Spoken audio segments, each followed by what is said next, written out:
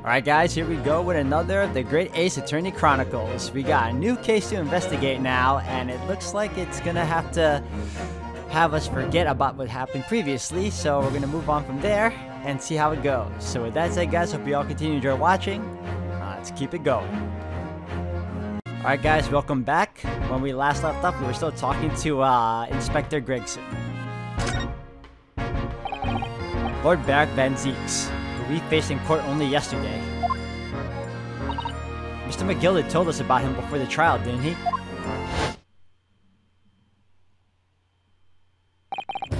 When Van Zeek stands for the prosecution, they call the accused his sacrificial lambs.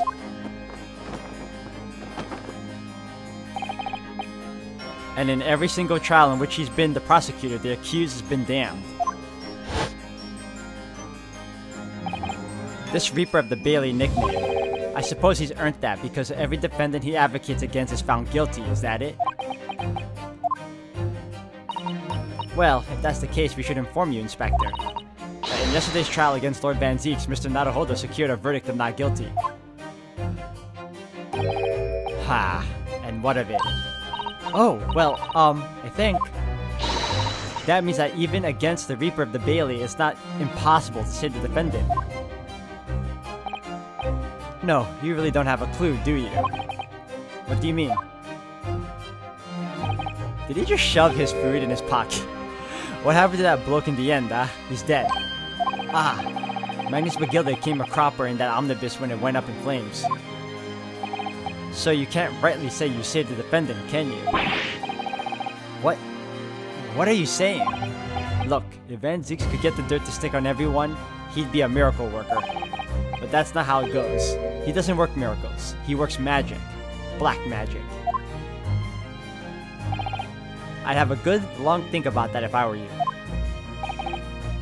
Are we really supposed to believe that?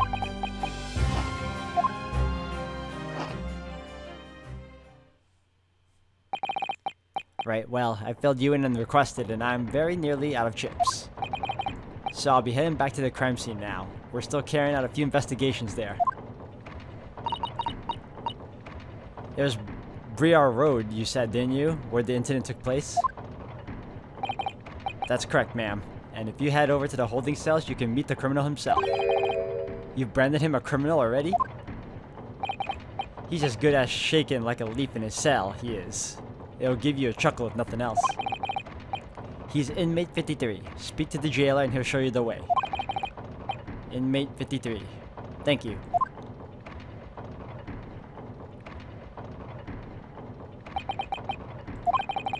So there's no helping anyone against the Reaper of the Bailey, they say. Is something troubling you, Mr. Naruhodo? To tell the truth, when I recalled the trial yesterday, I can't stop myself from shaking. The idea of facing the Reaper in court again is... Well, if you think it's too much for you, there's no shame in turning the case down. That takes courage too. But if the man they've arrested is innocent, you could well imagine he would be shaking like a leaf in his cell. And I, for one, wouldn't find the sight of that funny. So, if I'm honest, I'm still reeling from the shock of yesterday's events myself. And I'm really not sure if I'll be able to help this man, whoever he is. But I'd like to try. So I think I'm gonna make some inquiries. Will you help? Did you really think you had to ask? After all, I am your judicial assistant. Thank you. So then, shall we? Yes! Let's go! She is so eager. Alright, so... the prison, right?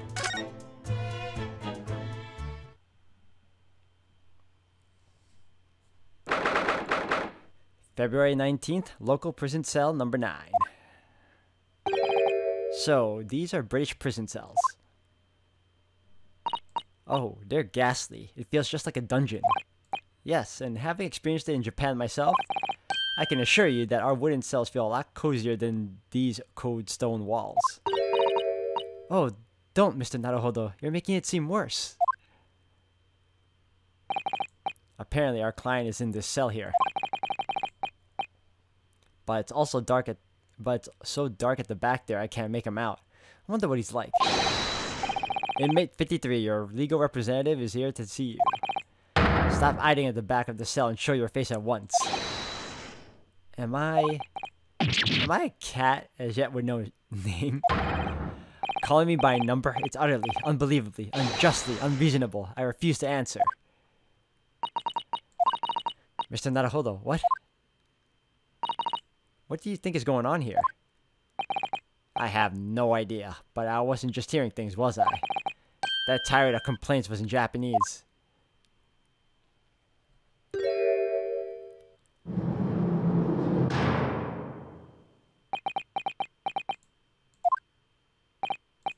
That's an interesting gentleman. Oh, shh, quiet. They're all around, hiding. I know they are. They're watching, listening. Even now, I can sense it.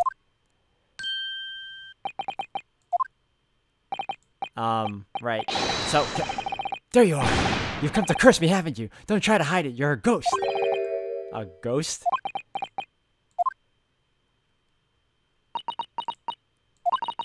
We mean you no harm prisoners. Are you Japanese by any chance? This is beyond my wildest dreams.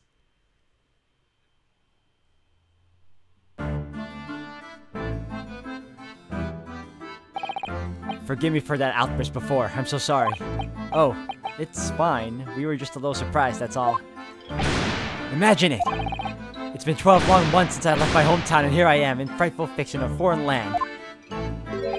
So hearing the sweet sentimental tones of a compatriot's voice here in this damp, dark hellhole was a most monumentally moving moment. Who could have guessed that this new client Lord Strongheart assigned to us would turn out to be a fellow Japanese? Ah, what compassion my fellow countrymen show. To dispatch a first-class lawyer all the way from Japan to defend a mere foreign student. Noble, nurturing, never-failing Nippon. This guy takes some classes from the Ginyu Force. A first-class lawyer? Oh dear, I think there's been something of a misunderstanding here. I wonder, would you be so kind as to tell us what's happened? Why you've been detained as a suspect, for example? Yes, I can. I will. Shan't stay sullen and silent. My guy here is a little too overeager. I'm not quite sure I understand what he means, but he seems happy. Yes, he does. I just hope he actually has a good reason to be. Thank you for your cooperation. I am a lawyer, as you said. My name is Ryunosuke Naruhodo. And I am Naruhodo-san's judicial assistant, Susato Mikotoba. I am a visiting student sent here by our government. Notably, notoriously named Natsume. Soseki Natsume. Okay, you are something. Indeed, sir. Alright, Soseki Natsume. What are you about? Soseki Natsume-san. What an unusual name. Call me Soseki, please. I am a poet, you see. A writer of haiku. It's something of a nom de plume. A nom de plume? You mean an alias? That's right, Naruhodo-san. No! Don't be so prosaic. It's much more refined than that. And haiku. That really reminds me of home. Did I hear you say that you were a visiting student sent over here by the government? Yes, that's right. A year ago, I was told to go and study English. First, I had to suffer that misery, and now this. It's beyond the pale. Suffer that misery? Did you not want to study here? No, I mean, I've had an interest in Great Britain for some years, of course. Oh. But, just because the government tells you to do something, does it mean you can do it? No. What do you mean? If they told me to study English literature, that I could have understood. That's my field. But no, they told me to study the English language. Utterly, unbelievably, unjustly, unreasonable. I see. Only the other day I was told to send a report about my first year here. I tendered a blank piece of paper. Wise words on whitewashy. I almost didn't finish that part. You must be a man of great standing. Oh yes, so I'm often told. And often like to be told, it seems. Alright guy, what's the accusation against you? Could you perhaps tell us exactly why you've been arrested, Soseki-san?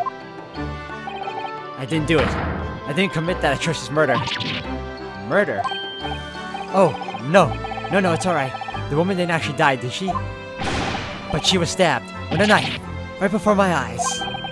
Before your eyes? You mean you saw the attacker? I didn't see anyone. What? If I'd seen the person who did it, do you think I'd be locked up in here? Oh dear, it seems this case is becoming rather complicated. Why me? Why me? Why did that silly woman have to be stabbed in front of me?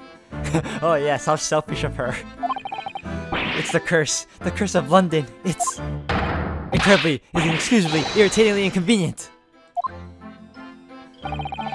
So, Soseki-san, was there a scene, but he didn't see the attacker? No, he was there at the scene, but didn't see the attacker.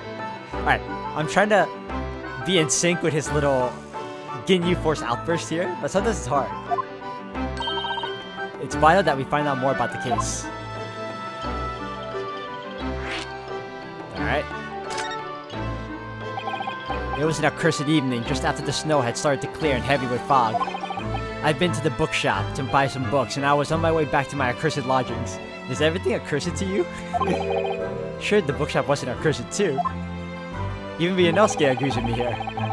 As I was walking along the accursed pavement, I could make out the sole silhouette of another ahead of me.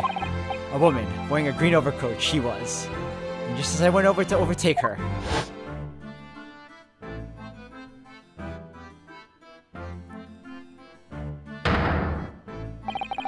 she suddenly let out a little scream and collapsed onto the cold, hard slabs of stone at my feet. How terrible. I called out to the woman, but she didn't move. It was like a ghostly, ghoulish, grim graveyard. Slight exaggeration there, perhaps. I was terrified. I had to get away from there. So I ran, as fast as my legs would carry me back to my accursed lodgings. Oh, that didn't paint you in a good picture now, did it? That's not good. They'll say it was shameful, I know, to run away like that. Tell me, Soseki-san, was the victim an acquaintance of yours? Don't be ridiculous. Do you think I know any of these fair-haired English and a young woman at that? I'm a diffident, shy, timid, unsure. I can't talk to people. I see. A young woman unknown to Soseki-san. And at the time it happened, who else did you see nearby? Did anybody pass you? Regrettably, apart from myself and the woman, I didn't see a soul. No one. Oh great. So the victim was unknown to you, and there was nobody else in the street at the time. That creates something of a conundrum, doesn't it? What conundrum?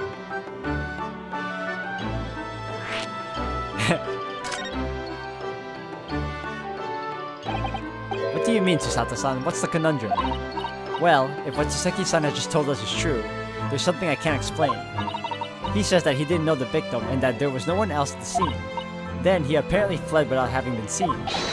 I did! But if that's the case, surely this man has to be the culprit. Ah! You! What did you just say? Nothing. I didn't say anything. Oops, perhaps I thought a little loudly. Actually, that's not what was troubling me. What I was thinking was, how did Soseki-san actually come to be arrested? Sorry? He didn't touch the victim and there was nobody at the scene to see him. So how did the police ever discover that he was there in the first place? Oh, yes, she's right. It was him. That accursed great detective. He led the police to me. Of all the bad luck. Accursed great detective. Could it be? I shall never forget the man's name as long as I live. Uh-oh. With his hearty laugh and his self-proclaimed greatness. Brash, big-headed, busybody, begone. May you be cursed until the end of your days, Herlock Sholmes. I knew it. Mr. Sholmes? Herlock Sholmes. Of course. Well, I didn't expect to hear that name from this man's lips, that's for sure. It was the morning after the nightmare had unfolded the pavement before me. I was gnawing on a sliver of hard cheese, when some men suddenly burst into the door. They started shouting at me. "This is the police! Put the weapon down!" Yes, it was a thin sliver, and yes, it was hard, but I wasn't eating a weapon. Disgusting, dietary, discrimination devils. You clearly had a trying morning yesterday. And there he was, in the middle of all the policemen, grinning like a Cheshire cat. Cheshire cat? Cheshire. That. Herlock Sholmes. It's actually just Herlock Sholmes. He's English. I've since found out that he's a famous name in detection here in London. Yes, the great detective is really very well known. And his overly sharp mind managed to deduce my whereabouts apparently. He thinks I'm the knife-wielding madman. Me, the weak, stupid kitten of a man. Stupid or stooped? I wonder what great deduction process led him to this conclusion this time. Do you mean to say that Mr. Sholmes' deduction was the only reason the police arrested you? That would be really most unreasonable. Well, the thing is, I was thrown into a panic when they barged their way in. Of course you were. That's only natural. I was terrified and trembling, and they kept throwing question after question at me, in impossible English. Fiendish, foreign, film flammery.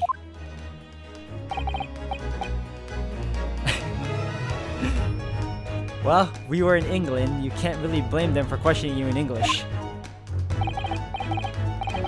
Good point, but my mind went blank. I knew I had to answer, but I didn't know what to say. So I just kept repeating things like, "Yes, I do," and "I'm fine." The next thing I knew, I was in manacles, and before I knew it, I was thrown in here. Oh dear, I'm afraid that's hardly surprising. I'm fine? He's not fine now.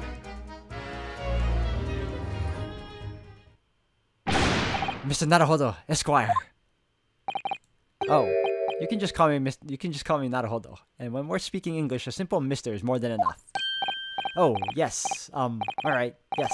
They've really got to me. This country is poisoning my mind. But please, I beg you to defend me in court tomorrow. You can tell them what really happened. You'll do it, won't you? Well, Why? Why? Why is it so hard to say yes to me? Well, the thing is, I'm just a student like yourself on a study tour. A student? I have defended a case in the Old Bailey. Only the one, though. But at this moment in time, I really don't know what I'm supposed to believe in. I'm confused about what justice in this country even means. Oh, Naruhodo-san. I'm not even the foreign student who was supposed to be here. I'm sort of a locum lawyer, I suppose. But that armband! That's the mark of a defense lawyer from our great empire! It's a keepsake from the friend who should have been here. He was my best friend. A keepsake? I know exactly what they're saying about me. Oh, who do you mean? The lawyers. All the British defense lawyers. They won't defend me. Goodness, why? Why do you say that?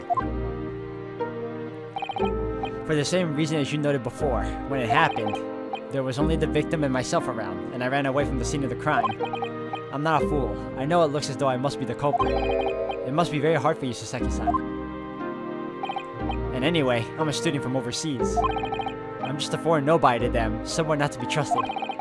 I heard them openly laughing about me before, in my earshot without any compunction at all. Any trial for this man would be a waste of time, they said. And, of course, the foreigner did it. They've even had the gall to say the man doesn't understand half of what's being said anyway. That's awful. They're wrong. I've studied more English than half of the policemen out there on the streets. I traveled halfway around the world to learn about these people's country and its great history. But no one here wants to listen to a man with a strange accent. They all hate me. So, at the very least, I'd like to entrust my fate to someone who can listen to me in my native tongue. You could do it, couldn't you?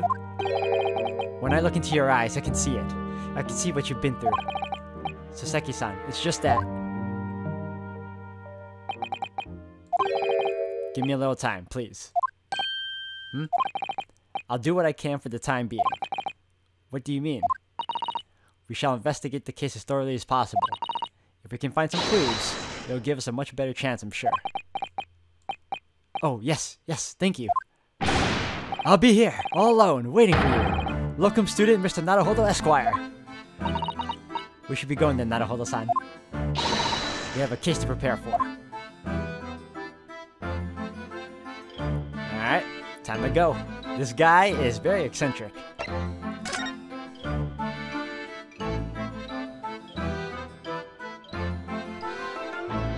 Alright, so if we're going to be doing any investigating, it will be on Briar Road. Briar.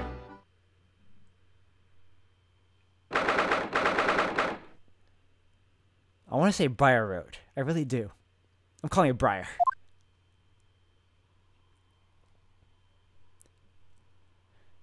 Ah, look at the new area. So this is where it happened. Briar Road. Ah, look! Mr. Naruhodo! Look at that regulation metal helmet. It's unmistakable. The men of Scotland Yard are here. They're investigating as we speak. That is their job, you know. But Mr. Naruhodo, to see one with my own eyes. They're often depicted in the adventures of Herlock Sholmes, but I never dreamt I'd ever come this close. I thought I was gonna say to see this. To a real Bobby's helmet. What? The helmet? Of course, I have to try one on one day. Well, I hope your Hattie dreams come true. Oh, Gregson is back. Oh, Inspector Gregson. This isn't on the tourist trail, as I'm fairly sure you're well aware. Yes, of course. We're here to investigate. So you've been to the holding cells then. What do you make of the criminal? He's not a criminal as you put it, Inspector. He's a suspect. We'll see about that. You Japanese like to stick together, I suppose. Well, do what you will. It doesn't bother me. The bloke's in court tomorrow, whatever happens, and the verdict's a foregone conclusion. Ah, the stone cold air of rejection. Take heart. London at this time of year is full of stone cold air. That makes it worse somehow. Alright, let's converse some more. Scotland Yard. Tell me about Scotland Yard, Inspector. Ever since I read about it in The Adventures of Herlock Sholmes, I've been fascinated by the place. The Yard is the most sophisticated policing organization you'll find anywhere in the world, man. Oh, and you know I've always dreamt of wearing a real Bobby's helmet. It does make them look the part, seeing that policeman there with his helmet on. You certainly get the sense that this is a man who will take no nonsense in his duty of protecting the city. Oh yes, doesn't he look wonderful? Being a London Bobby is hard going, I can tell you. Oh, really? First thing in the morning, you know what he does? Goes round and rouses all the laborers on his beat so they can get off to work. What? He wakes people up? Yep. Raps on their windows with a long pole, did it myself going back a bit. I had no idea. The Bobby works for the people of the town. It's just another one of his duties. After that, he starts tirelessly patrolling the streets all day long. He has to cover 20 miles a day. That's the regulation distance. Can't really imagine how far that is, but it sounds like a long way. Let me see. 20 miles, that's approximately the distance from Tokyo to Yokohama. On foot? That's definitely taking things a step too far. And when it gets dark, of course, he has the important job of lighting all the gas street lamps. Oh my. And I suppose in between all of those duties, Bobbies are expected to investigate cases as well? And chase after criminals trying to evade the law? I'm not sure you could call it in between exactly, more alongside, but yes. They're expected to handle those jobs as well. We do have men keeling over from time to time, I admit. I'd always dreamt of wearing one of those helmets, as I said. But it's with a heavy heart that I shall have to relinquish that dream to you, Mr. Natsume. Your heavy heart will be my heavy head if you do. About the case. It happened at around 5 in the evening 2 days ago, just there on that open bit of pavement. The victim, a young woman, was stabbed with a blade from behind. Is it right that the lady is still unconscious now? You mentioned that she's being treated in the hospital. I never said she was a lady. Truth is, unless she comes around pretty smartish, we won't be able to find out much about her at all. I suppose that means they haven't been able to take a statement from her, of course.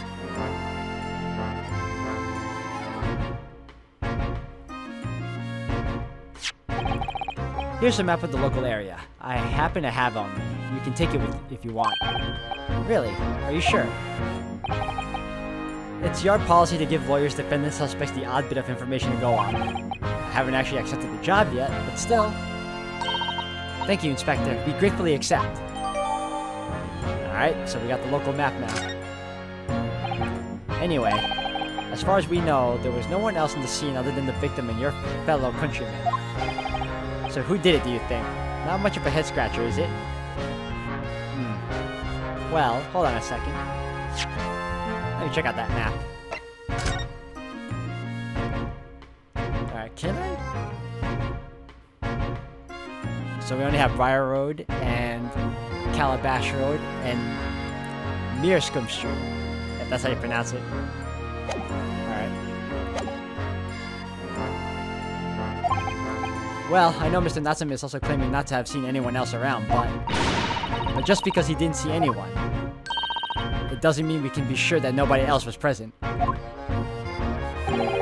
sorry to tell you, but we most certainly can be sure. How? Because, ma'am, the precise moment of the stabbing didn't go unnoticed. What? We have 2 very reliable witnesses, no less. It was a typical foggy London day, and your client obviously didn't see them. There are witnesses now. Alright, well. Who are these witnesses, Inspector? A fellow and his wife, and the man's one of the most reliable and respected citizens in all of London. He's a copper from Scotland Yard. A policeman. That might change things. And this policeman just happened to be there at the exact moment the woman was attacked? Nothing peculiar about that, ma'am. Part and parcel of being a bobby. Catching them, banging the act, and all that. Do you think it might be possible for us to ask that policeman a few questions? Be my guest. You can ask him what you like. In court tomorrow. Oh. I know that he'll be summoned as a witness. So that'll give you something to look forward to. That's that then. He's got no intention of letting us meet the man beforehand, it seems. A policeman witnessed the incident. As your judicial assistant, I must warn you that this could make our job very difficult indeed. Yes, as a non-judicial assistant, I could have warned me of that too. Oh yes, one more thing, Inspector. What? The person who led you to the suspect. I hear that was Mr. Herlock Sholmes. What do you bring him up for? Was it something I said? The color has drained from his cheeks. Alright guys, I'm going to have to end the video here for today. Thank you all for watching. Until the next one.